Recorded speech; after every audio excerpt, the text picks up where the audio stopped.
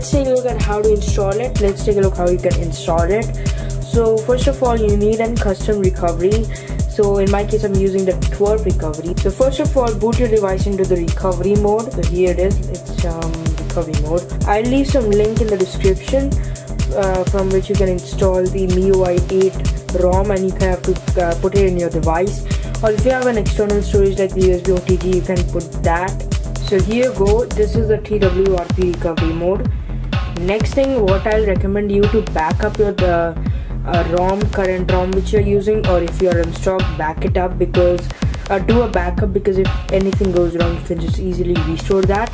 Go to wipe and wipe your phone completely,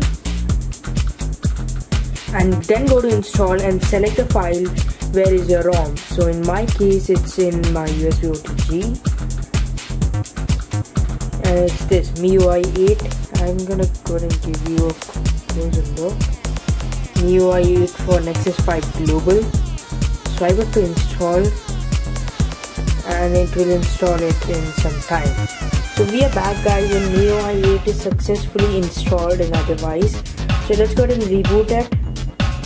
Let's look at the new boot animations and the new interface of the Miui 8 on the Nexus 5. And make sure you're subscribed to my channel, because I'm gonna make a video on how you can get Android Nougat on your Nexus 5 with this device. So it's definitely gonna come out next week.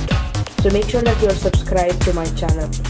So guys, after like 15 minutes of boot, 15 or 20 minutes, it finally started. And actually, I recommend you to keep your phone aside and plug into your charger, because it will drain a lot of battery, and plus it's gonna take a lot of boot time. So don't worry, don't panic, just keep your phone aside, and if anything goes wrong, then just hit me up in the comment section and I will reply you soon.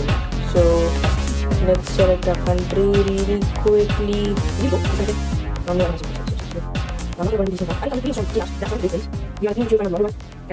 And here you go.